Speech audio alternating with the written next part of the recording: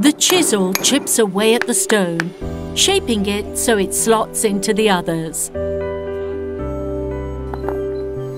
This is how you begin to make a pilun. These pilun are used to support the pergola that provides support for the cordons of the Nebbiolo in Caremma Settimo Vitone, Nomalio and Borgo Franco di Ivrea. The stone and wood man has used to model this landscape of pilun.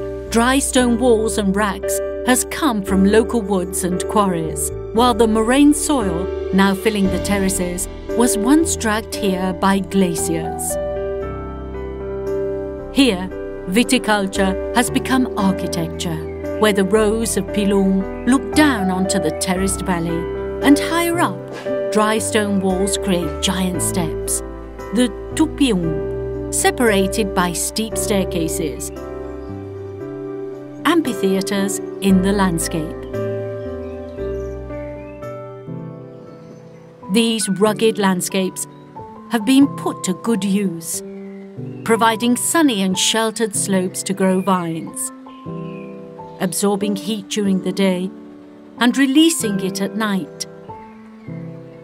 The local stone creates a special microclimate, ideal to help the grapes ripen and protect them from the damp and frosts of spring and autumn.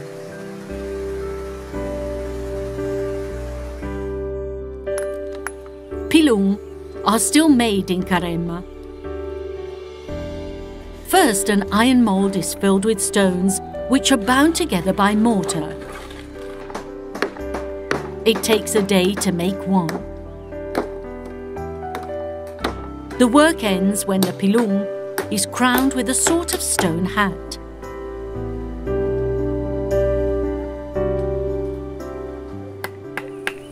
There are two versions, flat or U-shaped. These are used to support the soumillet, which rests on a dry stone wall or a pole made of chestnut at the other end. The warping of the pergola is complex. The percha is placed perpendicular to the soumillet, and above that is the lasso. Finally, the filura, a longer and thinner piece of wood, sometimes wire is used instead, is placed cantilevered against the beginning of the pergola.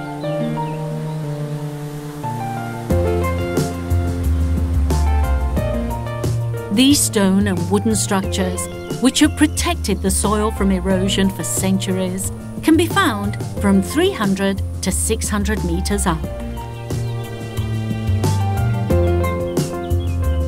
In 2014, the Slow Food Organization awarded the Caremma wine Presidium status, thus contributing to protecting a traditional wine and the environment where it is produced, a site of heroic viticulture, a place where man and not machines are still at the heart of wine production.